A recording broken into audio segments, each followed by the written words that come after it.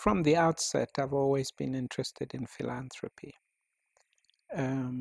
because I believe that business must be a force for positive change in the community in which you work. So I don't really pursue what some people call corporate social responsibility. I've never stopped to think of it in that way. What I pursue is using the resources that are available to me through business to help people in need and to address the urgent social needs of our time. I think the first thing that people need to appreciate about philanthropy is what philanthropy is not. Philanthropy is not charity. It's not about giving away money. There is a place for charity, but when we're talking about philanthropy, we're talking about addressing fundamental issues and looking for solutions. The private sector in Africa is very active, perhaps even more than you would have in developed countries, because the pressure on us to address issues in the society, issues of poverty, issues of inequality, we are constantly being asked for assistance. And the more successful you are, the greater the requests come through.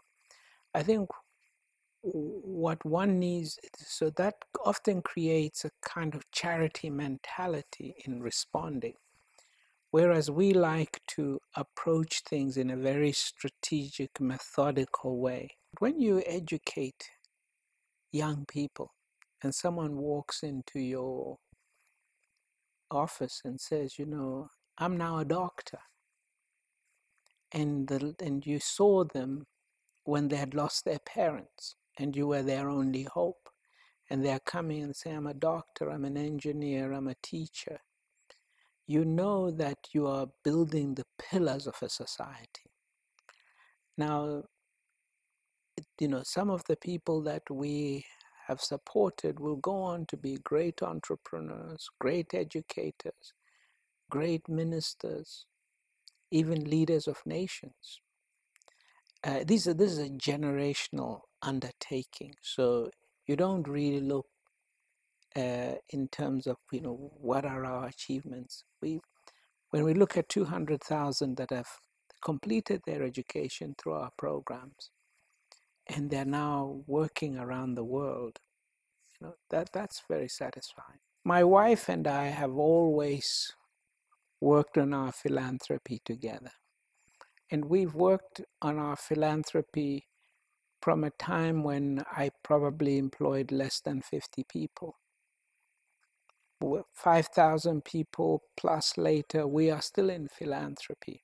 It's a family thing for us. These are the issues we discuss. We discuss the problems in the society in which we live, and the challenges in the global environment, including things like climate change.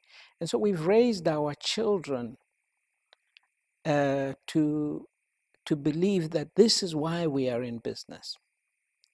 So it didn't surprise me that even though my eldest daughter studied banking and finance, she still decided to go and do a master's degree in social entrepreneurship, and trying to understand the tools of effective philanthropy, because there are a lot of philanthropists out there, but not all philanthropy that is taking place is effective.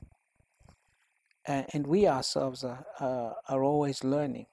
So, we have 6 children, so we hope that all of them will find their own area of comfort, even as they begin to go out into the world and build their own careers. If you really want a legacy, if you want to lay down the foundations in which people remember you for the right reasons, then philanthropy is the way to go. Not knee-jerk reactions to give away money, but real systematic area, identifying strategically what you're good at and how you can work with others, sometimes even to push that through.